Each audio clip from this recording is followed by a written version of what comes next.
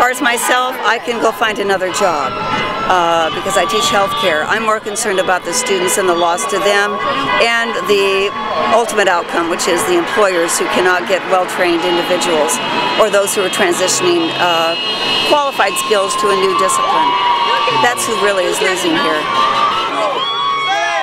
I think we're making a big difference, letting people know what's going on, because now I didn't even know that this was happening until they rounded up the students and told us, the adults, what was happening, and I think it's really bad, and it's good for us to let people know what's going on.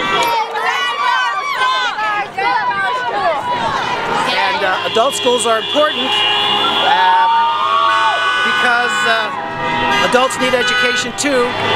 Also, I'm told that about almost 30% of the LAUSD is for adult education, but the funding is only 2%. Okay? And they want to cut 2% and lose so much more. I think it's around 30, and that doesn't make sense.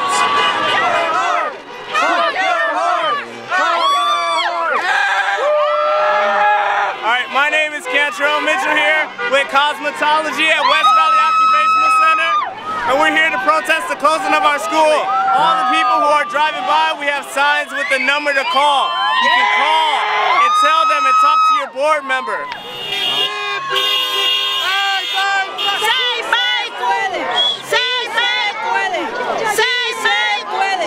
We're protesting to save our school. They're planning to close it down, all the adult schools, and we're trying to stop that.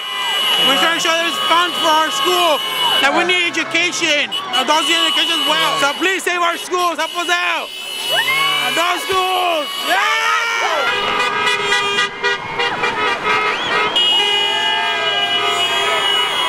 Superintendent wants to take away adult education. Where are we going to go?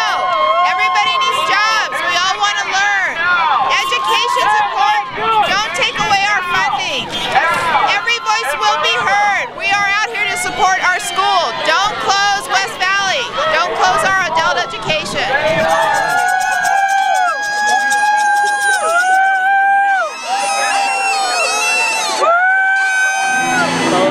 A lot of people are saying that they want adult education to save the children. Well, if you stop adult education, how are we going to help protect our children? How are we going to clothe them and work hard and do everything right for our children if we don't have the tools that we need? I want everyone to please call all of our board members to tell them that we want them to vote for us, to vote for what we need. If they don't do that, we have the right to revoke them. We need to have board members that will vote for what we need, our community needs, to keep our community strong and educated.